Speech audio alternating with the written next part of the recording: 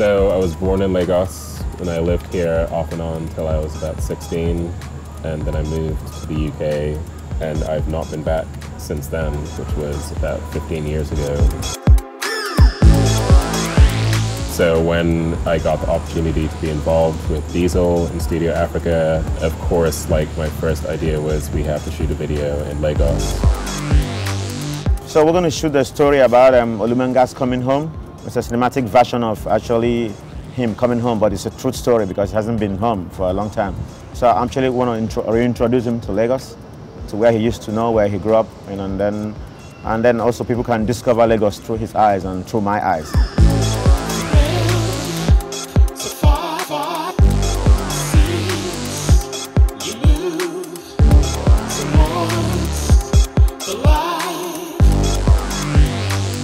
Working with Andy, our director, he's as much of a character as I was expecting him to be.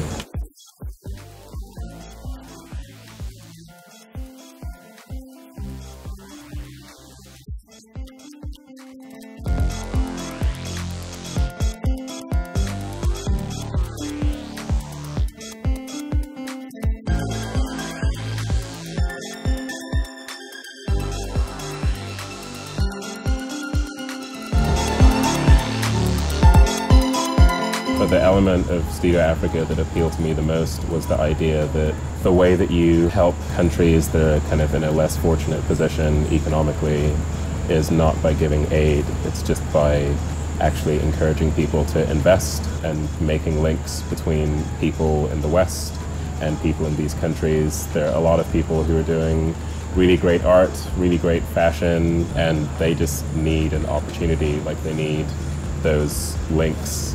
And they need people to invest to kind of take things to the next level. So the end, I think this guy has been talking about Lagos, going to be ending on a bus stop where this guy is going to DJ.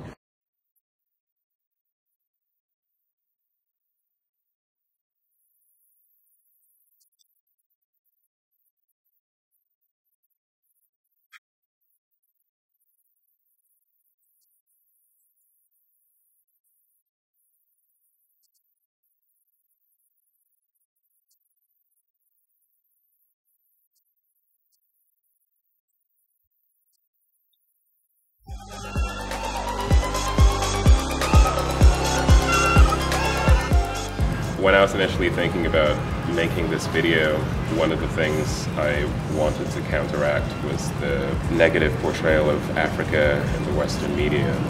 I think the idea behind Studio Africa is a very positive one, positive portrayal of what's happening in Africa. This was a very, very different experience, and I really hope that it's the start of me being able to work in Nigeria like a lot more often, because that's something that would make me really happy.